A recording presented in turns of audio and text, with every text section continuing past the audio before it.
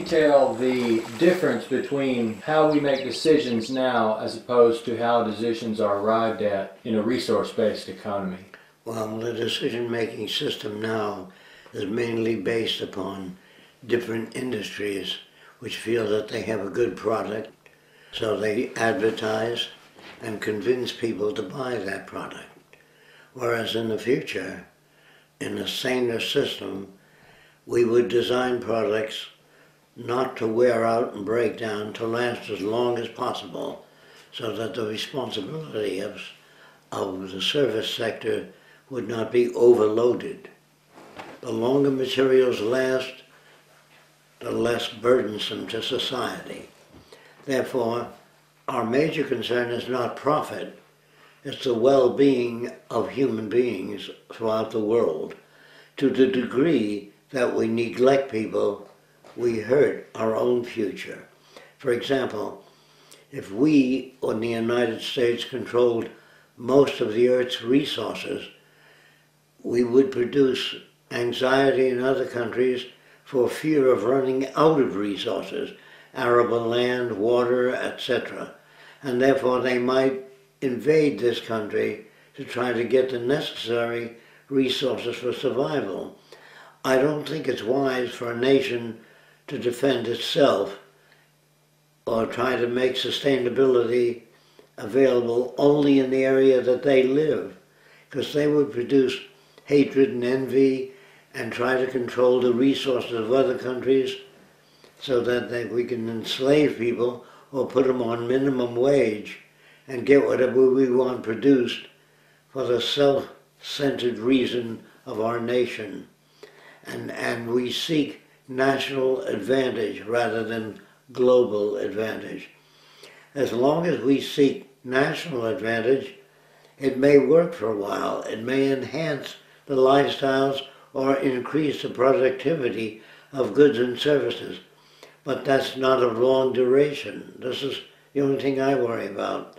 Sustainability for separate nations is okay in the short run, but in the long run it produces negative retroaction. So here's how we really work, if you want to know. I think the best way to understand it was assuming that we found a planet similar to the Earth, with lots of resources, unspoiled waters, non-contaminated air, and brought a group of people together and asked, what is it that people really need? And then you list all the things that people really need.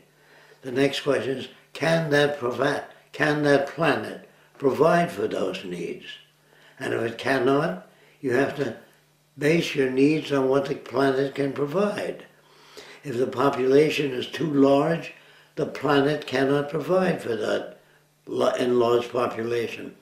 Therefore, the size of the population would be built and based upon the carrying capacity of that regional division or the planet's capacity to produce sustainable materials. Therefore, we cannot invite billions of people to live on the new planet if the planet cannot sustain them. So when I say decisions have to be arrived at, first you have to study the carrying capacity of a planet, what it's capable of supporting. Then you design your cities and population densities so that they correspond to the carrying capacity of the environment. That's what I mean when I say people do not make decisions, they arrive at them. And how do you decide how much oxygen to carry on a submarine? Well, it depends on the amount of people in a submarine and how long you wish to be submerged. And that determines that. How do you know how much water to carry on a submarine? How do you know how much food to carry? How do you know how much electrical power? Depends on the performance you want of that submarine. Then you put in the proper electrical power for operating the submarine.